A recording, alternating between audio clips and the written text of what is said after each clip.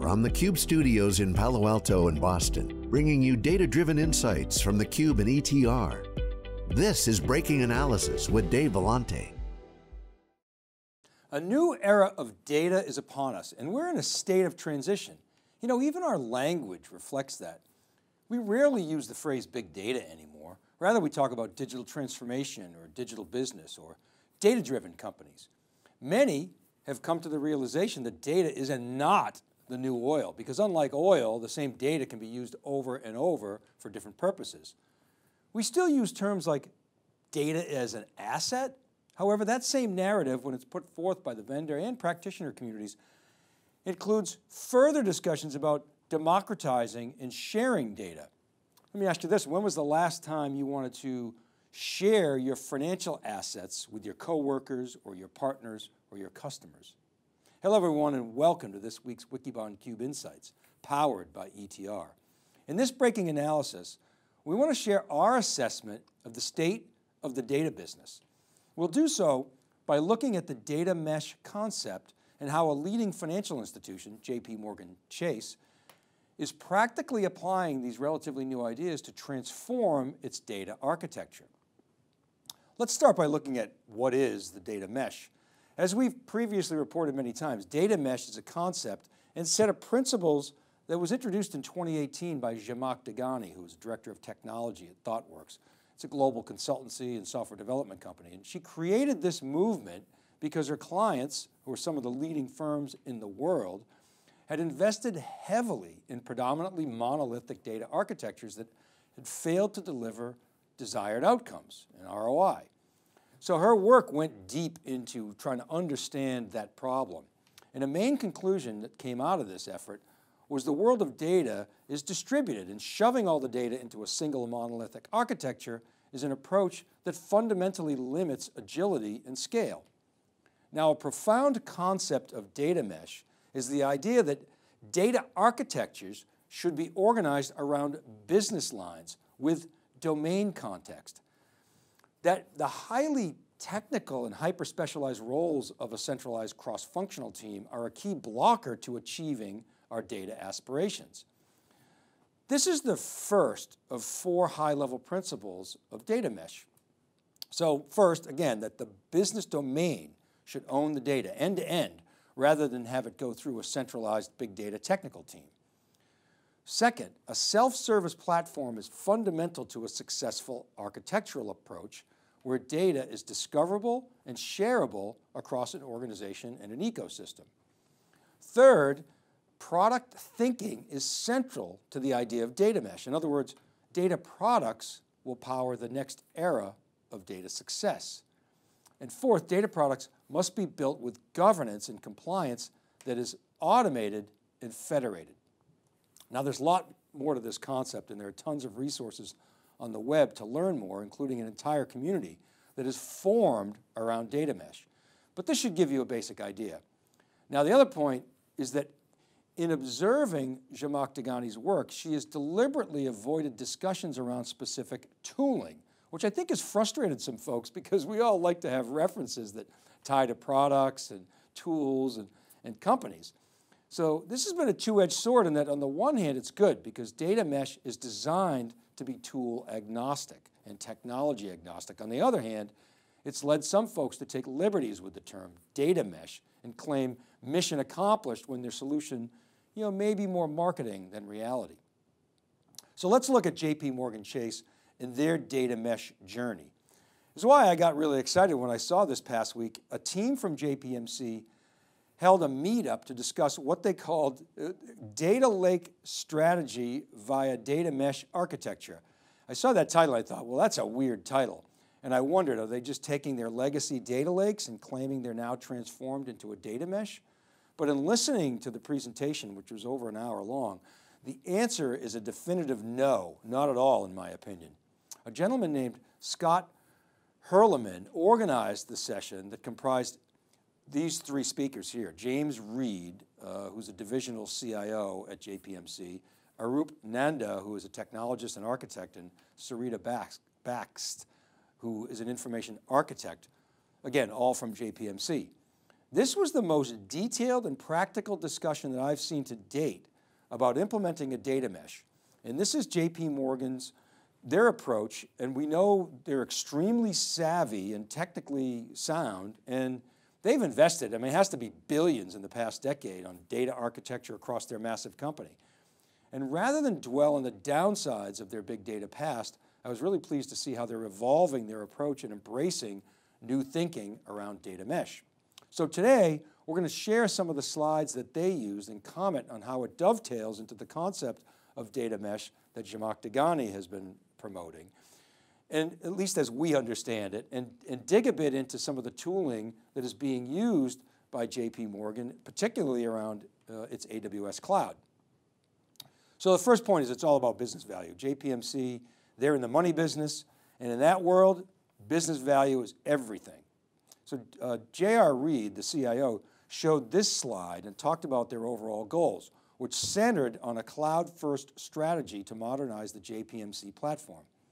I think it's simple and sensible, but there's three factors on which he focused. Cut cost, always, sure, you got to do that.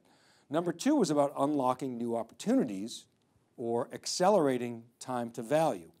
But I was really happy to see number three, data reuse. That's a fundamental value ingredient in the slide that he's presenting here. And his commentary was all about aligning with the domains and maximizing data reuse, i.e. data is not like oil, and making sure there's appropriate governance around that. Now don't get caught up in the term data lake. I think it's just how JP Morgan communicates internally. It's invested in the data lake concept, so they use water analogies. They use things like data puddles, for example, which are single project data marts, or data ponds, which comprise multiple data puddles. And these can feed into data lakes. And as we'll see, JPMC doesn't strive to have a single version of the truth from a data standpoint that resides in a monolithic data lake. Rather, it enables the business lines to create and own their own data lakes that comprise fit-for-purpose data products. Now, they do have a single truth of metadata, okay? We'll get to that. But generally speaking, each of the domains will own end-to-end their own data and be responsible for those data products. We'll talk about that more. Now, the genesis of this was sort of a cloud-first platform. JPMC is leaning into public cloud, which is ironic since in the early days of cloud, all the financial institutions were like, never. Well, at any rate, JPMC is going hard after it. They're adopting agile methods and microservices architectures. And it sees cloud as a fundamental enabler, but it recognizes that on-prem data must be part of the data mesh equation. Here's a slide that starts to get into some of that generic tooling, and then we'll go deeper. And I want to make a couple of points here that tie back to Zhamak Dehghani's original concept. The first is that unlike many data architectures, this puts data as products right in the fat middle of the chart. The data products live in the business domains and are at the heart of the architecture. The databases, the Hadoop clusters, the files, and APIs on the left-hand side, they serve the data product builders. The specialized roles on the right-hand side, the DBAs, the data engineers, the data scientists, the data analysts, that we could have put in quality engineers, et cetera, they serve the data products. Because the data products are owned by the business, they inherently have the context, and that is the middle of this diagram. And you can see at the bottom of the slide, the key principles include domain thinking and end-to-end ownership of the data products. They build it, they own it, they run it, they manage it. At the same time, the goal is to democratize data with a self-service as a platform. One of the biggest points of contention on data mesh is governance. And as Sarita Bax said on the meetup, metadata is your friend. And she kind of made a joke. She said, this sounds kind of geeky, but it's important to have a metadata catalog to understand where data resides and the data lineage and overall change management. So to me, this really passed the data mesh stink tests pretty well. Well, let's look at data as products. CIO Reed said the most difficult thing for JPMC was getting their heads around data products, and they spent a lot of time getting this concept to work. Here's the slide they used to describe their data products as it related to their specific industry. They said a common language and taxonomy is very important, and you can imagine how difficult that was. They said, for example, it took a lot of discussion and debate to define what a transaction was. But you can see at a high level, these three product groups around wholesale credit risk, party, and trade and position data as products. And each of these can have sub-products, like party will have know your customer, KYC, for example. So a key for JPMC was to start at a high level and iterate to get more granular over time. So lots of decisions had to be made around who owns the products and the sub-products. The product owners, interestingly, had to defend why that product should even exist, what boundaries should be in place, and what data sets do and don't belong in the various products. And this was a collaborative discussion. I'm sure there was contention around that between the lines of business. And which sub-products should be part of these circles? They didn't say this, but tying it back to data mesh, each of these products, whether in a data lake or a data hub or data pond or data warehouse, data puddle, each of these is a node in the global data mesh that is discoverable and governed. And supporting this notion, Sarita said that this should not be infrastructure bound. Logically, any of these data products, whether on-prem or in the cloud, can connect via the data mesh. So again, I felt like this really stayed true to the data mesh concept. Well, let's look at some of the key technical considerations that JPM discussed in quite some detail. This chart here shows a diagram of how JP Morgan thinks about the problem. And some of the challenges they had to consider were how to write to various data stores. Can you and how can you move data from one data store to another? How can data be transformed? Where is the data located? Can the data be trusted? How can it be easily accessed? Who has the right to access that data? These are all problems that technology can help solve. And to address these issues, Arup Nanda explained that the heart of this slide is the data ingestor instead of ETL. All data producers and contributors, they send their data to the ingester, and the ingester then registers the data so it's in the data catalog. It does a data quality check and it tracks the lineage. Then data is sent to the router, which persists the data in the data store based on the best destination as informed by the registration. This is designed to be a flexible system. In other words, the data store for a data product is not fixed. It's determined at the point of inventory, and that allows changes to be easily made in one place. The router simply reads that optimal location and sends it to the appropriate data store. Now, you see the schema infer there is used when there is no clear schema on write. In this case, the data product is not allowed to be consumed until the schema is inferred, and then the data goes into a raw area, and the inferer determines the schema and then updates the inventory system so that the data can be routed to the proper location and properly tracked. So that's some of the detail of how the sausage factory works in this particular use case. It was very interesting and informative. Now let's take a look at the specific implementation on AWS and dig into some of the tooling.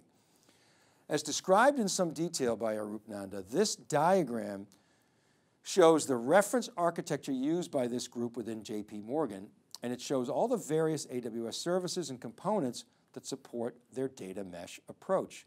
So start with the authorization block right there underneath Kinesis. The lake formation is the single point of entitlement and has a number of buckets, including, you can see there, the raw area that we just talked about, a trusted bucket, a refined bucket, etc. Depending on the data characteristics at the data catalog registration block, where you see the glue catalog, that determines in which bucket the router puts the data. And you can see the many AWS services in use here. Identity, the EMR, the Elastic MapReduce cluster from the legacy Hadoop work done over the years, the Redshift Spectrum and Athena. JPMC uses Athena for single-threaded workloads, and Redshift Spectrum for nested types that they can be queried so they can be queried independent of each other. Now remember, very importantly, in this use case, there is not a single lake formation. Rather, multiple lines of business will be authorized to create their own lakes, and that creates a challenge. So how can that be done in a flexible and automated manner? And that's where the data mesh comes into play. So JPMC came up with this federated lake formation accounts idea, and each line of business can create as many data producer or consumer accounts as they desire and roll them up into their master line of business lake formation account. And they cross-connect these data products in a federated model. And these all roll up into a master glue catalog so that any authorized user can find out where a specific data element is located.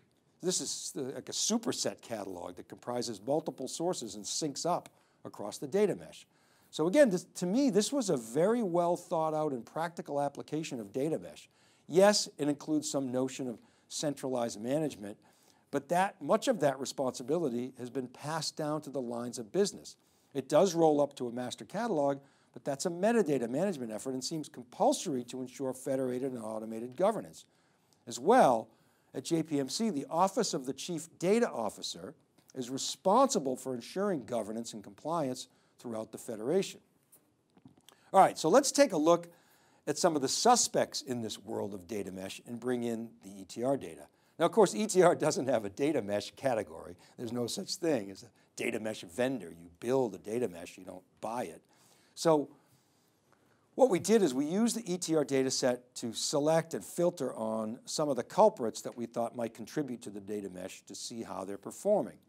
And this chart depicts a popular view that we often like to share. It's a two-dimensional graphic with net score or spending momentum on the vertical axis and market share or pervasiveness in the data set on the horizontal axis.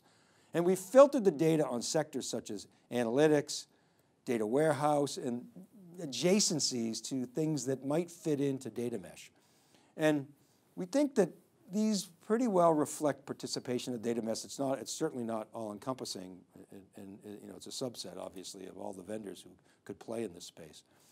Let's make a few observations. Now, as is often the case, Azure and AWS, they're almost literally off the charts with very high spending velocity and a large presence in the market. Oracle, you can see, also stands out because much of the world's data lives inside of Oracle databases. It doesn't have the spending momentum or growth, but the company remains prominent. And you can see Google Cloud doesn't have nearly the presence in the data set, but its momentum is highly elevated. Remember that red dotted line there, that 40% line, indicates anything over that indicates elevated spending momentum. Let's go to Snowflake. Snowflake has consistently shown to be the gold standard in net score in the ETR data set. It continues to maintain highly elevated spending velocity in the data. And in many ways, Snowflake, with its data marketplace and its data cloud vision and data sharing approach, fit nicely into the data mesh concept. Now, caution you, Snowflake has used the term data mesh in its marketing, but in our view, it lacks clarity. And we feel like they're still trying to figure out how to communicate what that really is.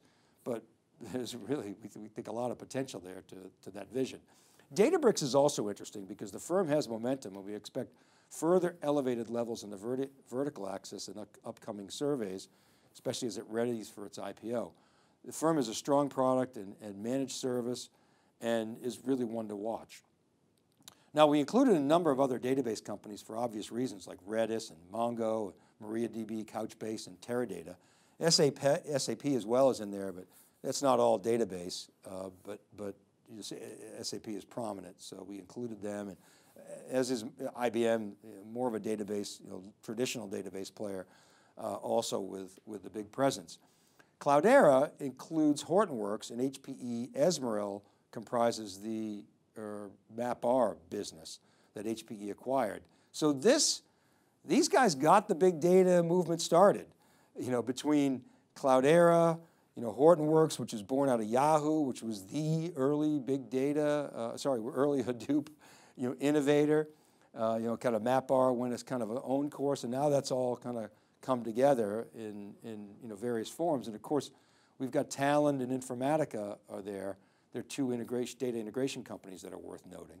We also included some of the AI and ML specialists and data science players in the mix, like DataRobot, who just did a monster $250 million round, Dataiku, H2O.ai, and ThoughtSpot, which is all about democratizing data and injecting AI, and I think fits well into the data mesh concept.